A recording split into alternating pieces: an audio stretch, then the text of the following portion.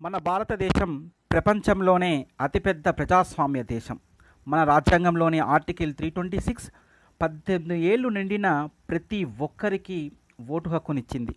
కానీ సుమారుగా 135 కోట్ల జనాభా కలిగిన మనం ఎంతమంది ఓటు వేస్తున్నాం? ఎన్నికలను 5 ఏళ్లకు ఒకసారి వచ్చే పండగలాగా భావించాలి. ప్రతి ఒక్కరూ ఓటు హక్కును వినియోగించుకోవాలి. అప్పుడే ప్రజాస్వామ్యం పరిపూర్ణమవుతుంది. నోటుకో మద్యానికో ఇతరాత్ర ప్రలోభాలకు లోబడి మన 5 ఏళ్ల బంగారు భవిష్యత్తును నాశనం చేయకండి. ఒక్క నిమిషం ఆలోచించి ఓటు వేద్దాం మన దేశ ప్రగతి కోసం. ఓటు ఒక వజ్రాయుధం.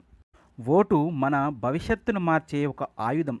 ఓటు దేశ దిశను మార్చే ఒక అస్త్రం. ఓటు రాజ్యాంగం కల్పించినటువంటి హక్కు. ఓటు వీటన్నిటికీ మించి మన బాధ్యత. మీ సునీల్.